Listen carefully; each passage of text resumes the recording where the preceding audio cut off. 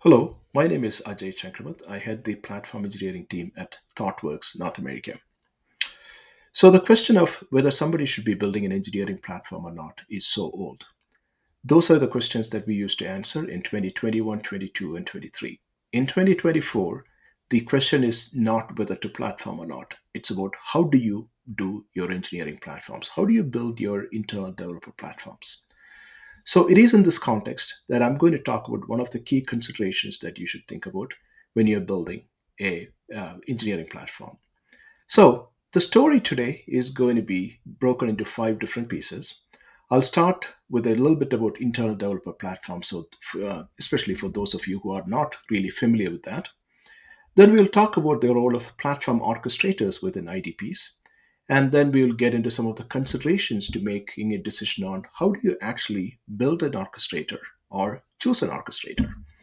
Then we'll actually go into some industry comparisons and the decision tree based approach to deciding how do you actually pick that orchestrator and how do you implement that. So let's jump right in. So the first question, so what is an internal developer platform? So essentially, internal developer platform sometimes is confused with an internal developer portal. Is definitely not the same thing.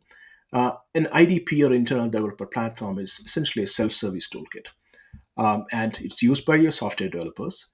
And think of it like a one-stop shop for all the tools and resources that developers need.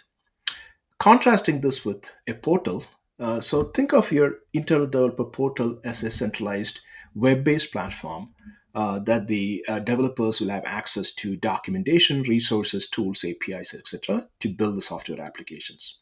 So that will become a single point of entry for the developers to discover, understand, and consume various internal APIs, SDKs, libraries, and other assets that you could think of in your development ecosystem. So a portal could always include things like an API documentation, some code samples, tutorials, and all that. Right?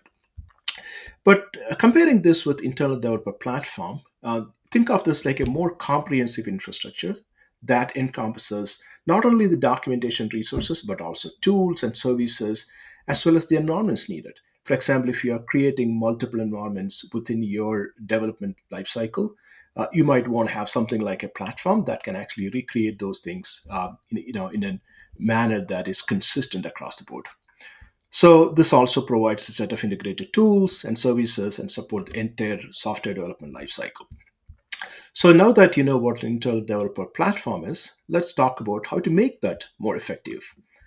So there are three things that you should be thinking about when you are trying to build an internal developer platform. So what are those three things? First thing, most important, self-service. So this is one of the key to platform engineering too, as we know.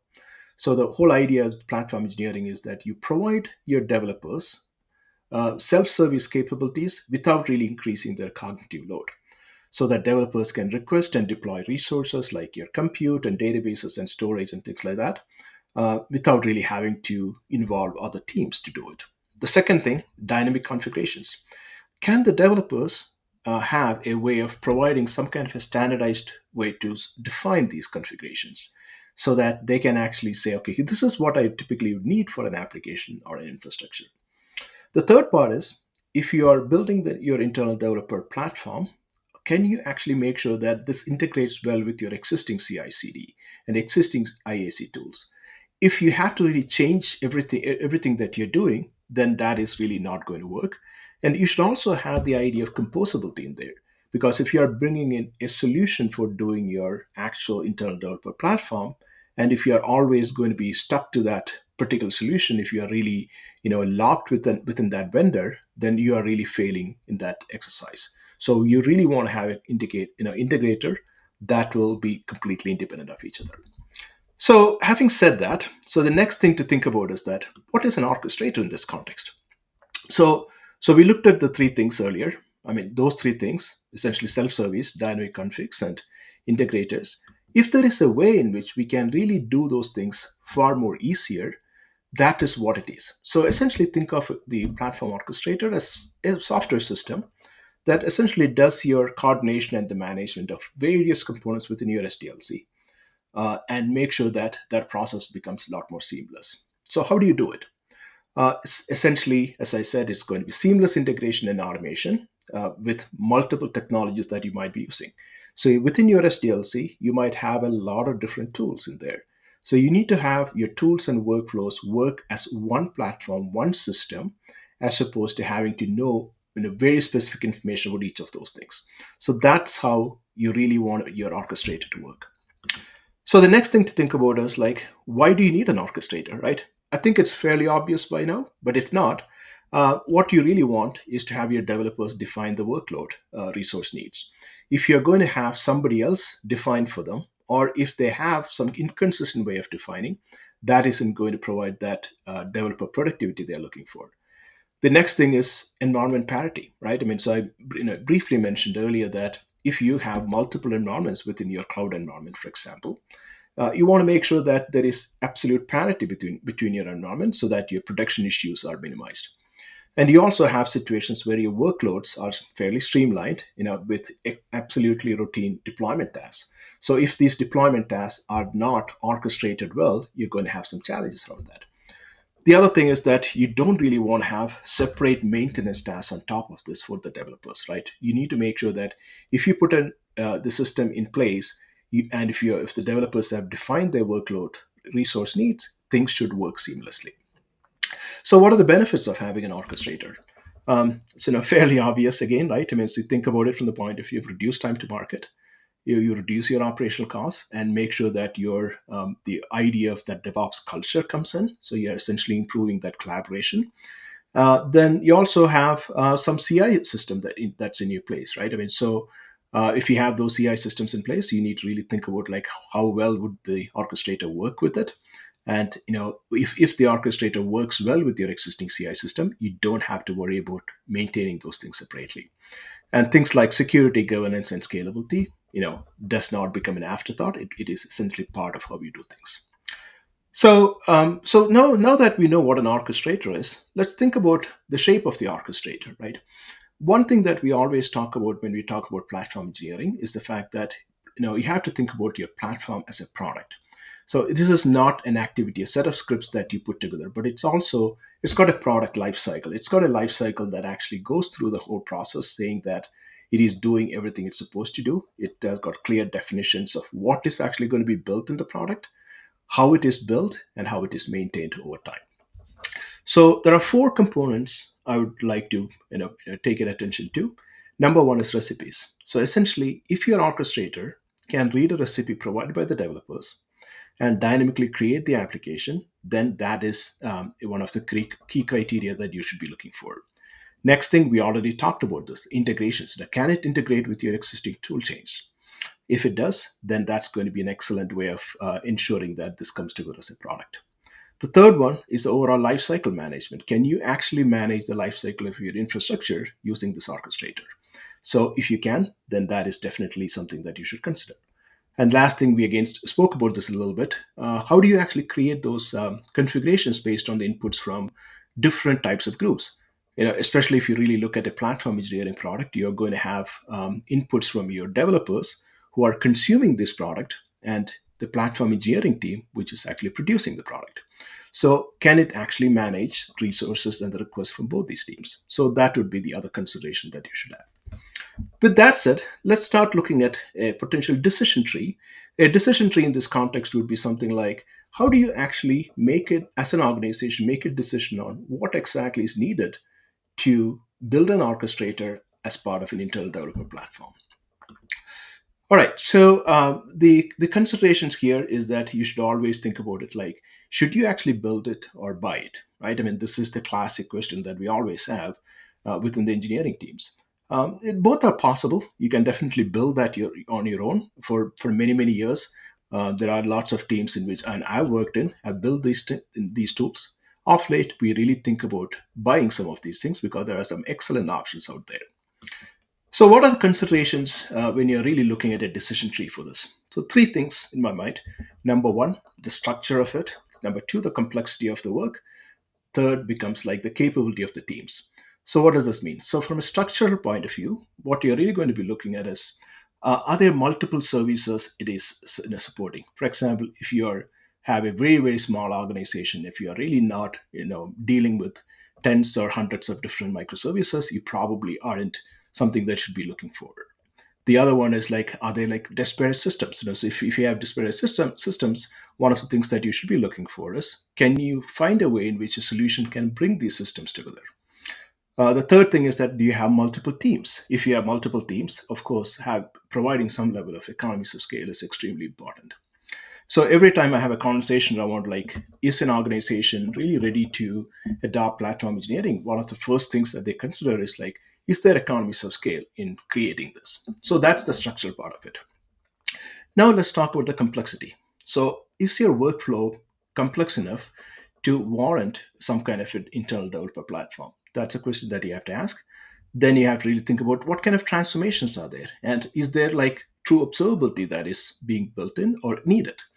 Then, because observability is the one that is actually going to, the feature that is really going to ensure that your complexity is sort of reduced. The third one, before you decide this, is the question of like in-house skills, right? I mean, do you have the right kind of in-house skills to be able to do that? Are there specific NFRs that you need to go after, like your security requirements and compliance requirements? But also, don't forget the fact the Moore's model, your core versus context model, right? Is building something like this your primary skill set as an engineering organization. For most organizations, it's fairly obvious because this is not your core business.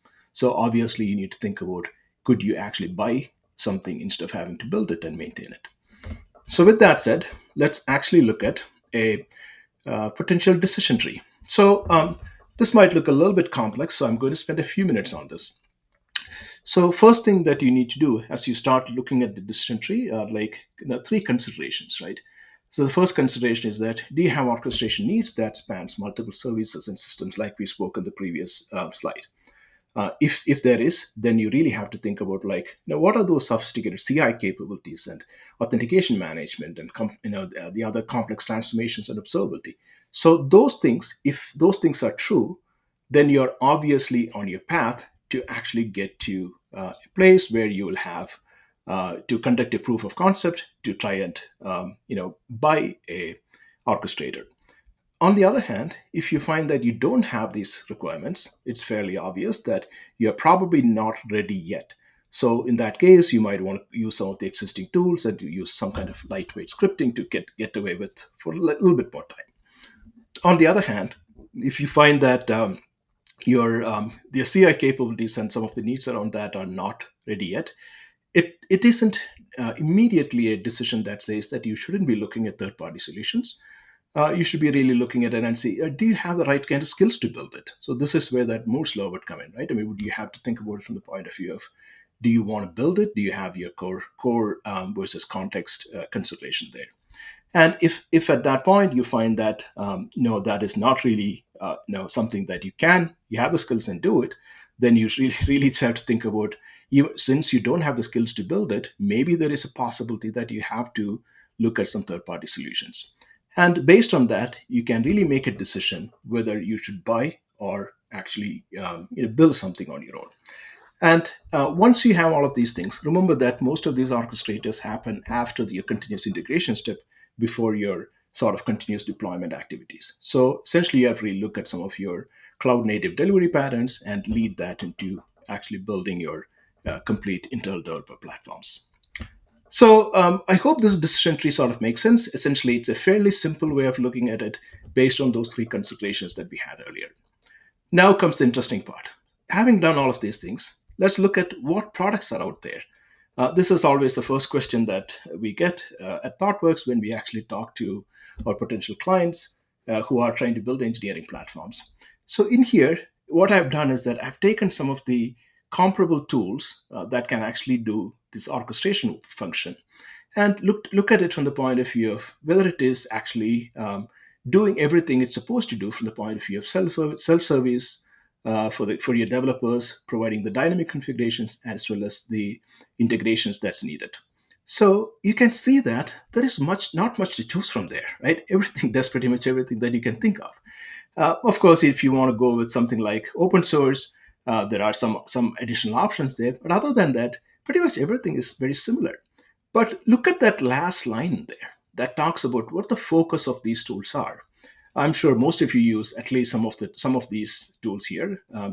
But you can see that the focus of the actual tools or the vendors that provide these things are somewhat different. And that's where we should probably drill down a little bit to understand what's it that's going to work for us. So as USA potential user of an orchestrator, you potential builder of an Intel developer platform, you're considering an orchestrator option. You have to now think about like what should be the way to do this. So let's drill a little bit down into that. So, what are those differentiators from your point of view? So, the primary differentiator, again, when I talk about differentiators, at least there are five things I think about, right? One is like the focus, right? So, essentially, would you consider if the solution that you are using is optimized for containers and containerized workloads and Kubernetes and things like that? If that's not the case, then you might want to see, are you actually doing that? If your focus is on containerized workloads and Kubernetes, you definitely want to have a solution that supports that. The second thing, what's the level of developer enablement that is needed? So if you're going to empower your developers to be able to do things on their own, is this tool ready to do that? Or are you going to have a different set of people or a different set of scripts and tools that's going to help you do that? If that's the case, that's not really going to cut it for you. The third one, this is probably the number one, the single biggest question that I get every time that we talk to a potential, builder of internal developer platform. When they look at their orchestrators, is it really allowing them to have standardized configurations and workflows, which obviously improves the consistency and reduces errors across various teams? The fourth one is it really going to let you reuse your existing tools, or is it going to ask you to change your existing tool set completely? If you have to change your existing tool set completely, then that is not going to be worth it. The last one, again, becomes fairly obvious. Can you actually scale from where you are as an organization to where you want to be as an organization through this process? So that is something that will actually help you really make that decisions. So when I look at all of these things, and then these five considerations or the five differentiators, and then when I look at all of these things, it becomes fairly obvious to me that the one that really stands out is this tool from Humanitech. So if you haven't checked out that tool, definitely check it out. But again, that may not be a solution that you might want, right? Because ultimately, the question that you need to ask is like, are these differentiators valid enough for you? If these things are valid enough for you, and this is what you really want to do, you definitely want to look at your Humanitech platform orchestrator. So, having said that, I want to just leave you with some contact information for me. If you want to reach out to me and talk about any of these things or how ThoughtWorks has been recommending various platform orchestrators based on various business needs, definitely open to chatting. Thank you. Appreciate it.